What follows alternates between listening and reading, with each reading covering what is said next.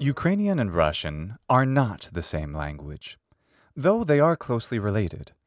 But what makes them different? I want to share my insights on how to tell these languages apart. I have a rudimentary understanding of Russian. I can understand a lot of colloquial discourse and carry on simple conversation, while my understanding of Ukrainian is yet much more limited. Другий ранок масштабної війни.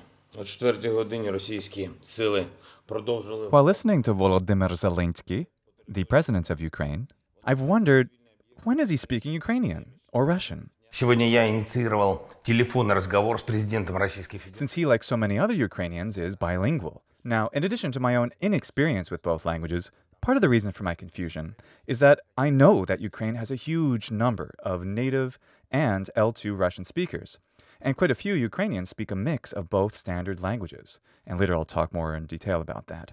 Thus, when I hear spoken Ukrainian, my immediate impression is usually, oh, that sounds like Russian, except I can't understand it. My familiarity with Russian is still too limited to be able to recognize distinct accents or dialects of the language. Thus, when hearing Ukrainian, Russian spoken by Ukrainians, or a mix of the two, until very recently, I could not tell you if the words were a form of standard Russian with an accent I could not identify, or were indeed a truly different language. I would certainly be able to tell you that the language was East Slavic, a group of languages which includes Russian, Ukrainian, and Belarusian, but not much more. So, in order to spare myself further embarrassment in not being able to tell apart the tongue of some 40 million native speakers, nearly 100 million speakers worldwide, I've decided to study a bit of Ukrainian and also to share my insights with you, so you too can learn how to tell these two beautiful languages from one another. The written language is probably the easiest way to tell standard Ukrainian from Russian. Both use the Cyrillic alphabet, but each has special letters that don't occur in the other. Ukrainian, for example, has the letter I, which looks and sounds like the letter I in many Latin alphabets, while no such shape occurs in Russian. The vowel sound I, instead in Russian, is represented by this letter, which looks like a backwards Latin N. Take the word for toy. In Ukrainian, it's igrashka, while in Russian, it's igrushka. Naturally, keep in mind that I don't speak either of these languages terribly well, so you'll have to listen to native speakers if you want to get a more authentic pronunciation. The same shape of the I of Russian is used in Ukrainian, but this letter is pronounced like I in Ukrainian, something like rib in English, or sometimes like in Russian, such as in the word for sun, which is syn. The Ukrainian word for sun has nearly the same pronunciation. It's spelled like this, and it's pronounced sin. So we have sin and sin. Written Russian also stands out because it has the letter yo, which doesn't occur in Ukrainian, where the sound occurs less frequently, which is probably why they don't have a special letter for it. But it does occur, and it's represented by the digraph yo. The letter e occurs in Russian, but not in Ukrainian. It looks like a backwards e. In Russian, this sound is e. It can actually range from a more open e to a more closed e, depending on the environment. But Ukrainian represents the sound of e by what looks like a normal Latin letter e, e. While the letter e shape of Russian, that makes the sound ye. But ye in Ukrainian is written like this. It looks like something like a letter e, but more curved, and not written backwards like the Russian one. And it's only found in Ukrainian. So Russian has this unique letter, and Ukrainian has this unique letter. And they also make different sounds, e and ye. Cool, huh? One more letter difference that really makes Ukrainian stand out is in the name of Ukraine itself, Ukraina. And this letter, y, looks like this. Looks like a letter I with two dots on top of it. And now you should have enough information to be able to distinguish these two languages when written. Let's take, for example, the first article of the Universal Declaration of Human Rights. All human beings are born free and equal in dignity and rights. They are endowed with reason and conscience and should act towards one another in a spirit of brotherhood. Which one is which? If you guessed this one is Russian and this one is Ukrainian, you're right. Поздравляю, вітаю. But why? Well, the Russian has these two unique letters, yo and y. Neither of these occur in Ukrainian, while Ukrainian has this unique letter, I, as well as y, and neither of these occur in Russian. Let's listen to what they sound like. Всі люди народжуються вільними і рівними у своїй гідності та правах. Вони наділені розумом і совістю і повинні діяти у відношенні один до одного в дусі братерства. Все люди рождаются свободными и равными в своем достоинстве и правах. Они наделены разумом и совестью и должны поступать в отношении друг друга в духе братства. Now, what about Belarusian? Belarusian is the third major East Slavic language, and it has some of the letters that are found in Ukrainian, like E, but it doesn't have the Y of Ukrainian.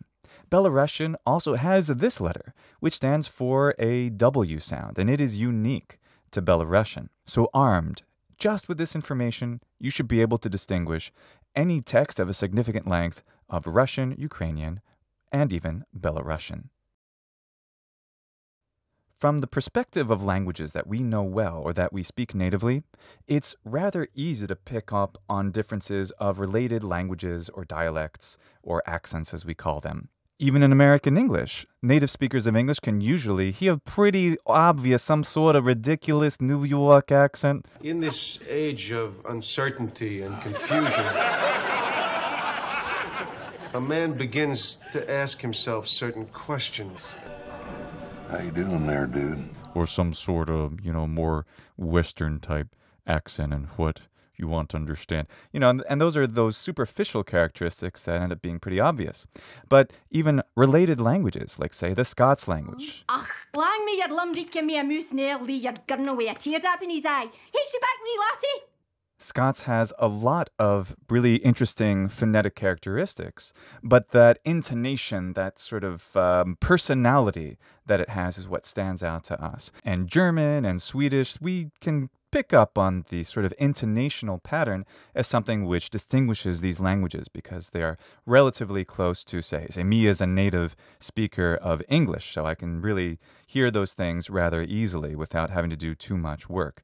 Whereas hearing the difference between Italian and Spanish for people who have almost no experience with either may be pretty difficult, or even more difficult, for example, being able to distinguish between Spanish and Catalan, or say Standard Italian and Neapolitan. Not everybody will pick up on those things right away, even though to native speakers of any of those languages or language varieties will say, "You're crazy, how could you possibly think those are similar?"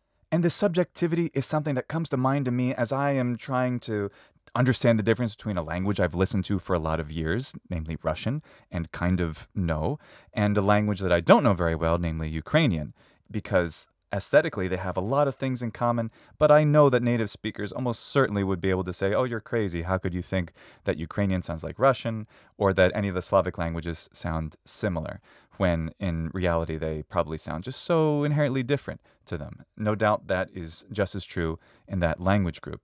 This is a very perceptual familiarity, subjective thing, and Faria on his channel has an excellent explanation of how this works with music, and I really think you should watch this video because it's fascinating, and also to subscribe to his channel because these cultural perceptual differences are just so excellently described in this particular video. That said, one of the ways that I've been able to tell the sort of aesthetic character that distinguishes Russian from Ukrainian, well, it seems to be in the stressed syllables.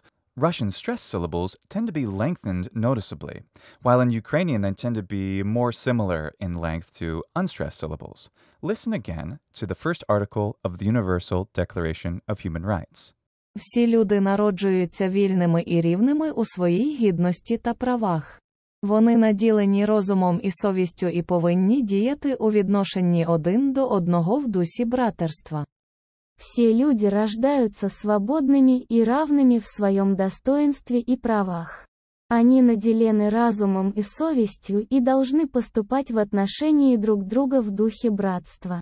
Indeed, this emphasis on stressed syllables and de-emphasis on unstressed syllables creates one of the most striking differences in Russian phonology with respect to Ukrainian. Russian has a great deal more vowel reduction and mutation. Vowels will get raised or lowered or centralized or palatalized in all sorts of cool ways. Ukrainian instead has a very lovely vowel system that tends much less towards reduction and mutation. There are many examples of this, but one of the most salient is that unstressed letter O in Russian, can be either A or a schwa, an depending on the environment. Take the word that's used for cool or great as an interjection. It's spelled the same in both languages. In Russian, it's pronounced zdorova, but in Ukrainian, it's pronounced zdorovo. I perceive a few different things here. For the O, the first O in Russian, zdorova, sounds pretty close to me. Sounds like a pretty closed, or at least true mid O. The second letter O is a schwa, it's just and the last one is a pretty open A sound, zdorova. While Ukrainian, it has essentially the same pronunciation in all three positions, a relatively open O sound, zdorovo.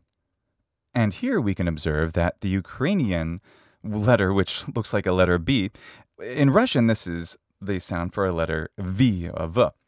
Well, it's definitely different from that Russian sound of V in some ways.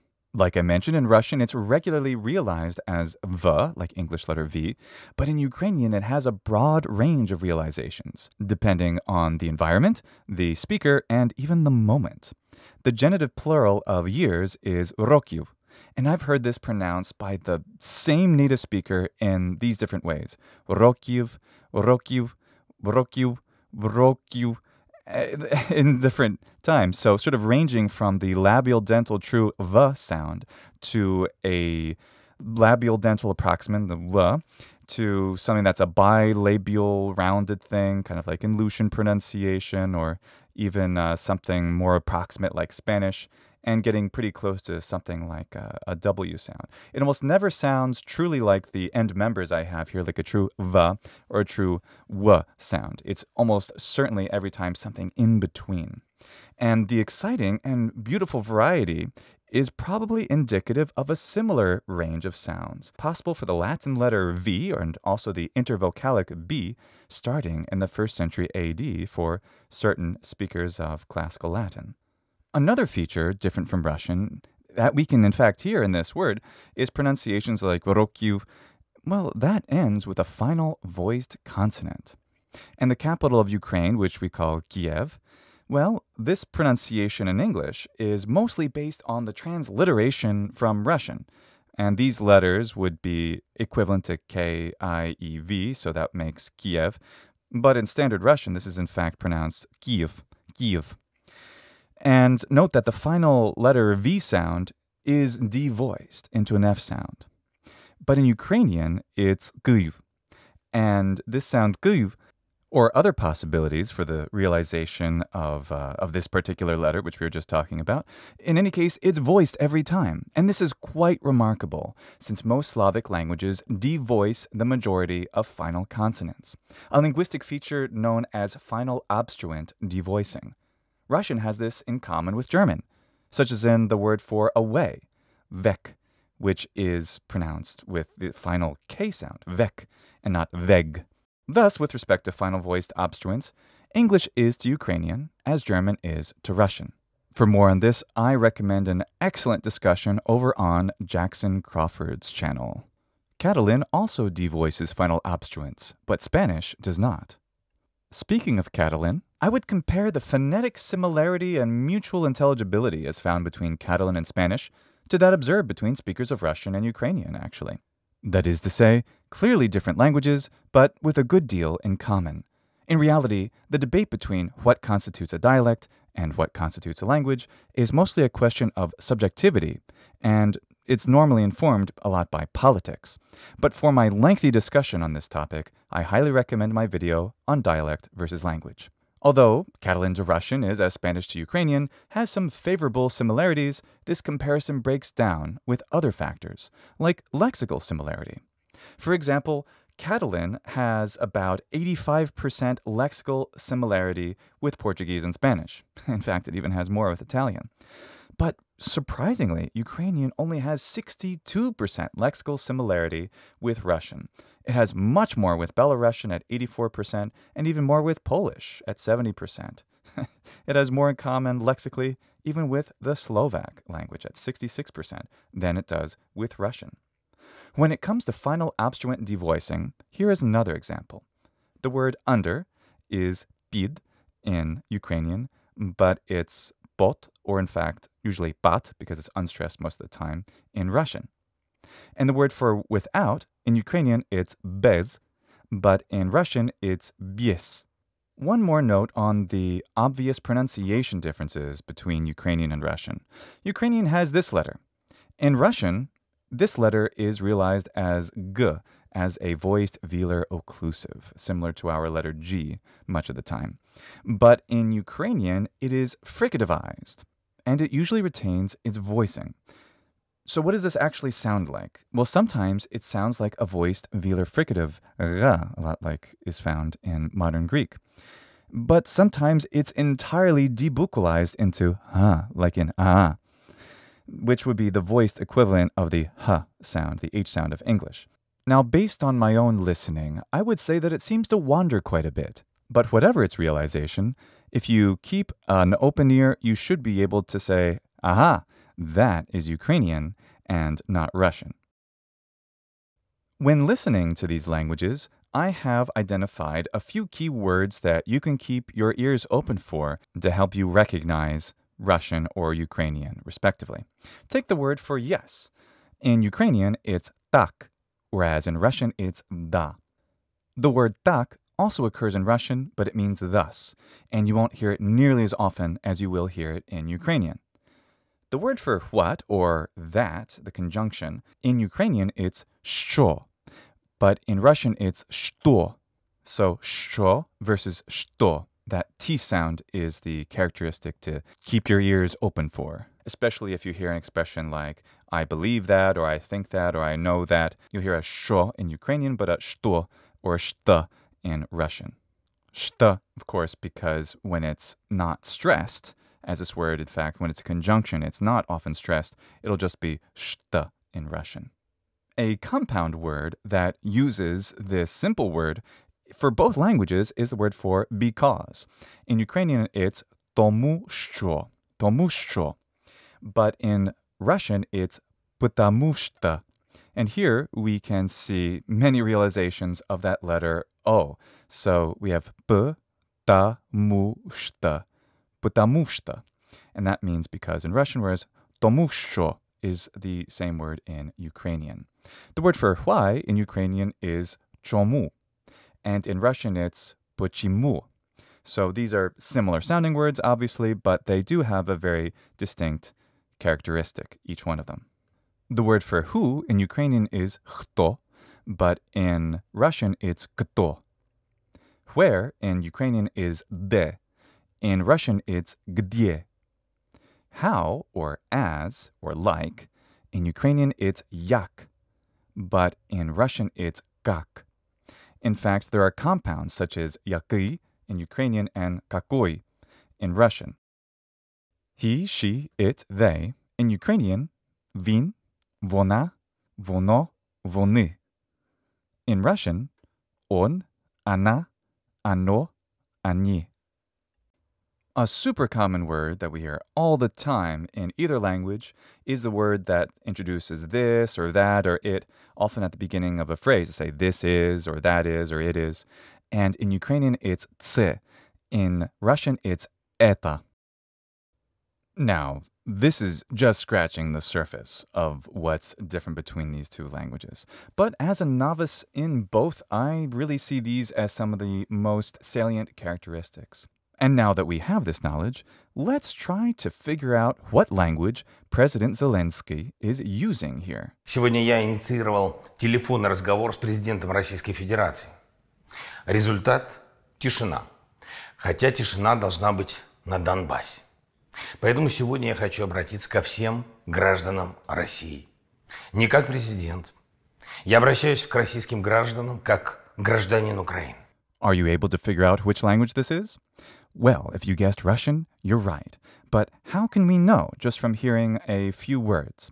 Well, here we hear him say как, which means like or as or how. Не как президент. Не как президент. And like we were studying before, the word как in Ukrainian is як. So this must be Russian. Another thing that gives it away is the pronunciation of the word president. Не как президент. Прем'єр-міністр Шмигаль тут, Подоляк тут, президент тут. Всі ми тут, Наші військові тут, громадяни суспільства тут, всі ми тут. Не как президент. Президент тут. The word for president is actually spelled the same in both languages, but in Russian we see президент with some really cool vowel stuff going on, whereas Ukrainian is prezident, more sounding in general. Instead of this ye, it's e. Президент тут. Не как президент. Президент тут.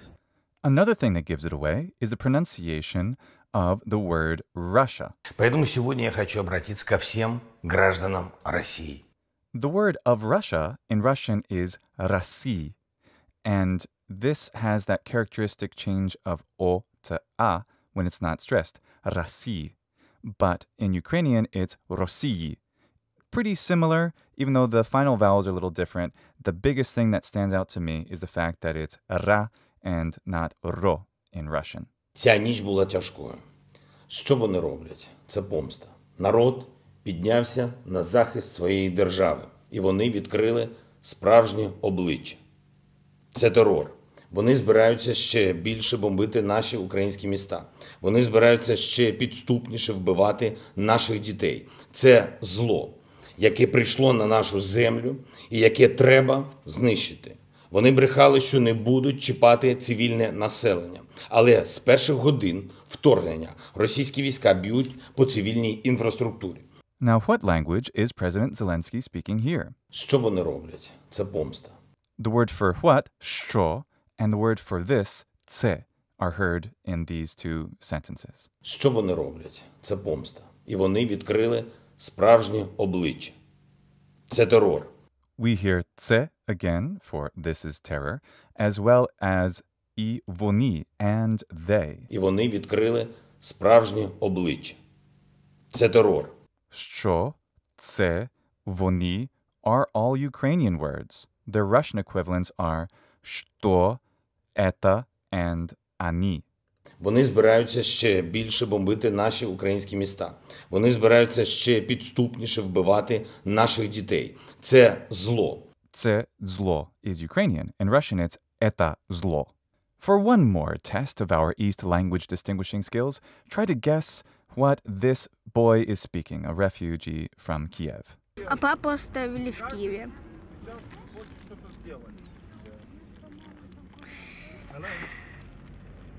И папа будет продавать что-то, будет помогать нашим героям, нашим войскам будет помогать, может даже будет воевать. Мы шли где-то 3 часа, и вот вы нас спасли. Я думала, что мы уже будем идти эти 2-3 дня. Я бы думала, что мы будем идти целый день. Вот оказалось, что вы нас выручили. What language is this young man speaking? Well, this is what I hear. Я думала, что мы уже будем идти эти 2-3 дня. Я бы думала, что мы будем идти целый день. Remember that the conjunction that in Ukrainian is що, but in Russian it's что, or unstressed it's что. Я бы думала, что мы будем... This brave young man is speaking Russian. I said I would talk about the mixing of spoken Ukrainian and Russian in Ukraine, called surjik. This phenomenon has been going on in the country for many centuries. Most notably, under the rule of Russian Tsar Peter the Great, the printing and public use of Ukrainian was banned. Books were burned. Ukrainian speakers were oppressed, beaten, imprisoned. As I spoke about in my dialect versus language video, sadly, this form of linguistic oppression is hardly new. Thus, Ukrainian itself today, having been further suppressed during the time of the Soviet Union, has adopted quite a lot of terms and even some pronunciation habits from Russian. And indeed, Ukrainians today are mostly bilingual, capable of fluent understanding, if not speaking, of both languages. Ukraine is a bilingual country. For many centuries, indeed for more than 1,000 years, Ukraine has been the confluence of many different cultures and languages, and it still is today. Ukrainians speak Russian, they speak Ukrainian, and they speak other languages too. Steve Kaufman, with whom I had an interview not long ago, has announced that on his platform, Link, he will make available Ukrainian learning tools, even for free, so check that out. Years of familiarity with Russian and my new appreciation of Ukrainian have shown me how fascinating, beautiful, and important these and other Slavic languages are in the world. The linguistic plurality of nations like Ukraine is not a unique phenomenon, and demonstrates that the link with country, language, and culture is not as simple as some would make it out to be. Мир и свобода. Мир и свобода.